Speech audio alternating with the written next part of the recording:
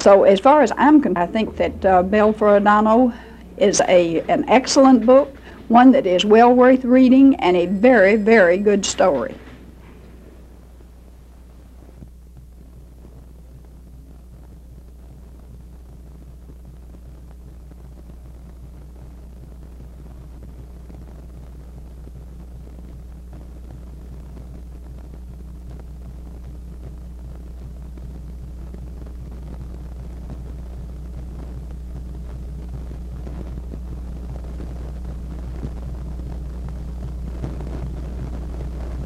We find that that book is on a great many high school lists of all kinds.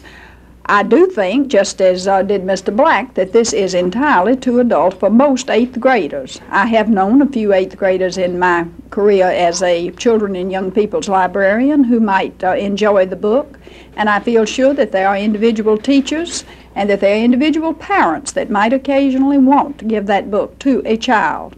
And looking back on the book, it's been some years since I've read it, I do not remember any sensational scenes whatsoever. Now, usually when this happens, it means that whatever scene might have been a little on the sensational side fitted so well into the text of the book that it could not have been put in there only for the sensational value.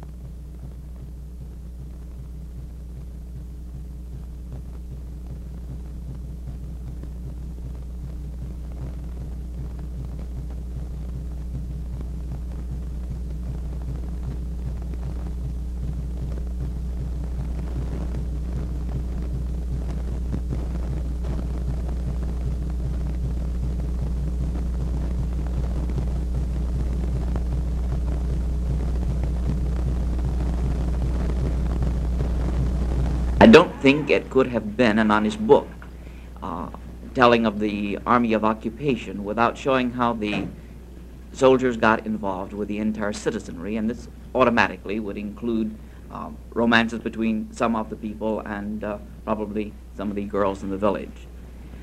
I do think that most 8th graders would be better off if they waited until they were adults to read the book.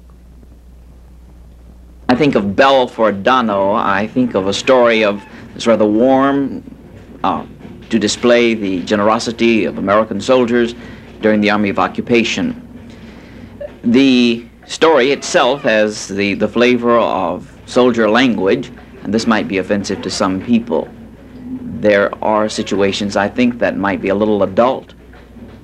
Personally, I wouldn't give the book to an 8th grader.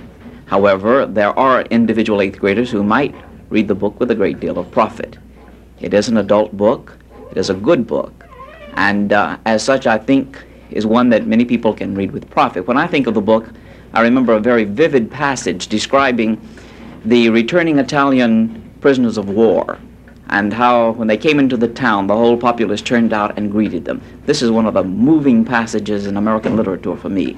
And this is what I think of when I think of Bell for Adano, and it may be for this reason that an individual might recommend this book to an 8th grader.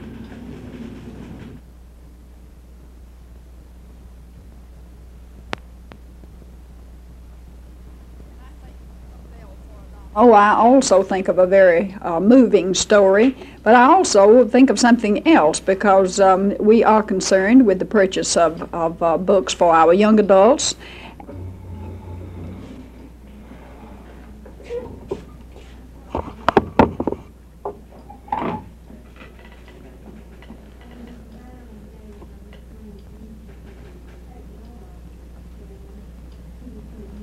Ms. Ray, do you feel the book could have been honest without the so-called sex passages?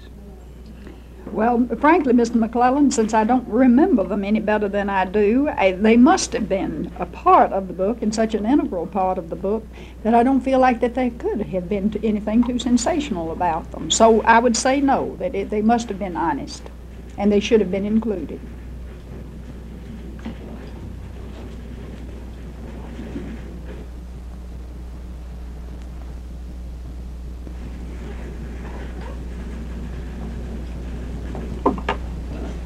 Bell for Adano is essentially an adult book. There are many passages in here I feel that are priceless and outstanding in American literature, especially the scene of the returning Italian war veteran.